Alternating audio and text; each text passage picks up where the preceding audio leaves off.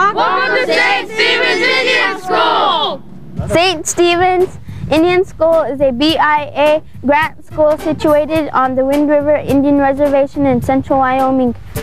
The reservation is home to nearly 10,000 Native Americans, mostly of the Northern Arapaho and Shoshone tribes. Students work hard on the usual subjects like math and English. We are very proud to be involved in this project. Song time! NASA Connect asked us to show you how to do the lesson for this show. Here's how you can become real atmospheric detectives. Once you've gathered the materials listed in the Educator's Guide, locate a specific outside area that is flat, elevated, and open. Divide the class into 4 research groups. Each group then tapes one piece of contact paper to the center of the cardboard. Tape the one piece of contact paper in the center of the cardboard with the sticky side up. Keep the protective backing on the contact paper. Repeat the above procedure for a total of 2 aerosol samplers for each research group. Each group is then assigned an area on the school grounds in which to place its sampler. Each group completes the morning column on Table A, Observations of Weather Conditions, on Student Data Worksheet number 1. You'll need to refer to the local paper, watch the local weather report, or visit www.weather.com before completing your observations. Now place one of the samplers on a flat surface, preferably 1 meter or 2 above the ground. Remove the protective backing from the contact paper. After exposing the sampler to the outside air for at least 2 hours, place the aerosol sampler grid side down, over the contact paper and return the sampler to the classroom.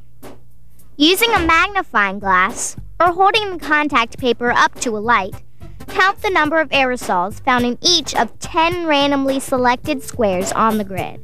Randomly select the squares by tossing the dice twice.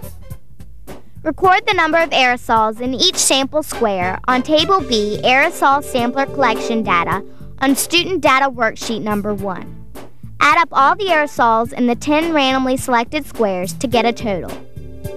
Next, divide the total number of aerosols by 10 to get an average or mean of the aerosols per square.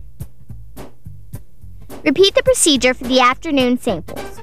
After the average number of aerosols per square for each of the 2 samplers has been calculated, construct a line graph using the aerosol sampler line graph to compare the data. After you've completed this activity at school, you'll take your own sampler home. Place your sampler on a flat surface 1 to 2 meters above the ground.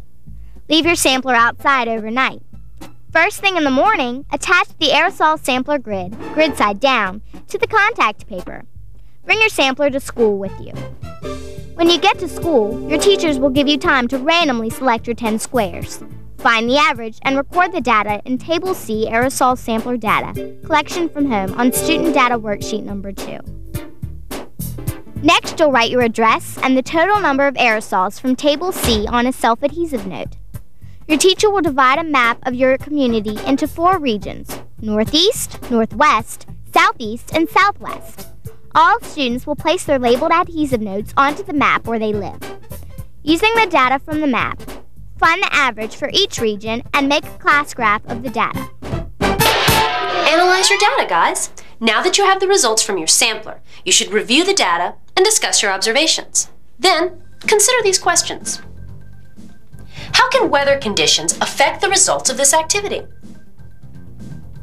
What are some other methods you could use to collect data on aerosols in the atmosphere? Look at your map of your community and the data collected from home. What is the relationship between where students live and the amount of aerosols collected? Teachers, check out our NASA Connect website. From here, you can download the Educator's Guide, where you'll find more questions like these that'll help your students analyze their data.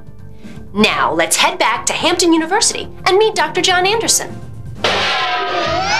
Dr. Anderson uses space-based passive remote sensing to measure aerosols in the atmosphere. Remember, this type of remote sensing is different from LIDAR, which uses active remote sensing to measure aerosols.